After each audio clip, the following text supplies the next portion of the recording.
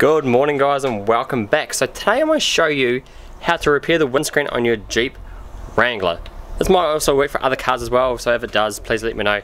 It is a universal kit, but Jeeps are very notorious just because they've got that very sharp and down windscreen at getting big cracks inside. And the windscreens aren't cheap. I think I looked it up. For the TJ it was like 200 bucks for a replacement windscreen. Not sure about the JK. I don't want to get to that point yet where I do need to replace it. One, because I don't want to spend the money, and two, I'm hoping this repair kit will work. So stick along for the video to see the actual outcome of this repair.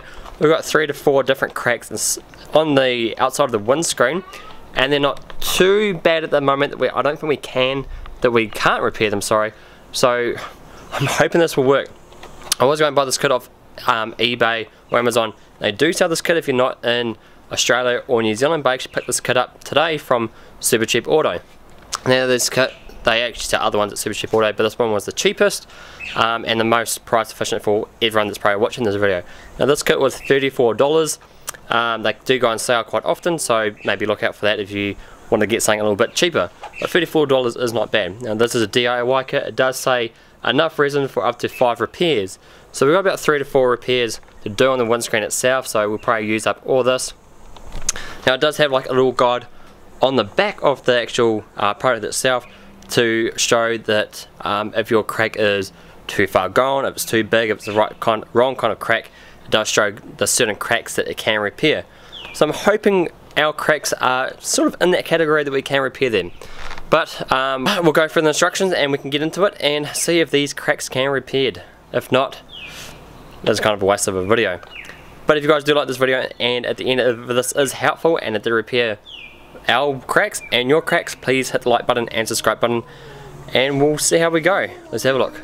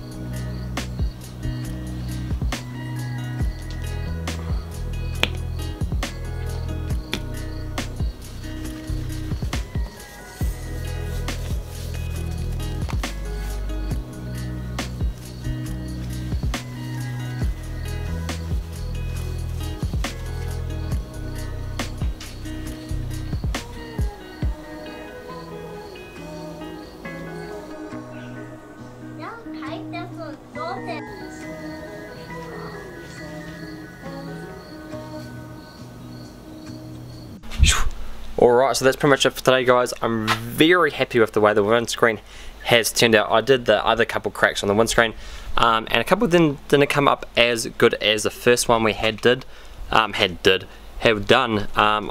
Maybe it's a different crack, I'm not sure.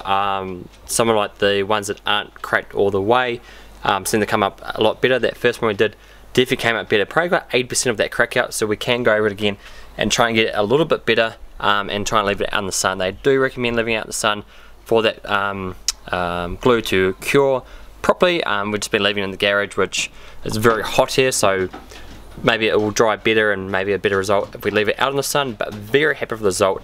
It's 80% of the way there, which I'm very happy with. It's doubted enough that we should be able to pass an RWC and compliance with a Queensland and Australia law.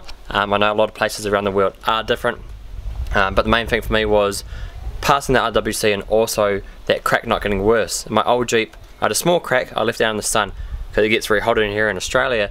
That crack, just the sun hit it and it just split the whole windscreen, and that was my main concern about having this one. But I think we're at that point now which it won't do that, and we can make it a little bit better. But very happy with the product. I'd highly recommend it. I think it came up an absolute treat. So that's it for today, guys. If you liked this video, hit the like button and subscribe button. Thank you so much for watching. I'll see you guys next time.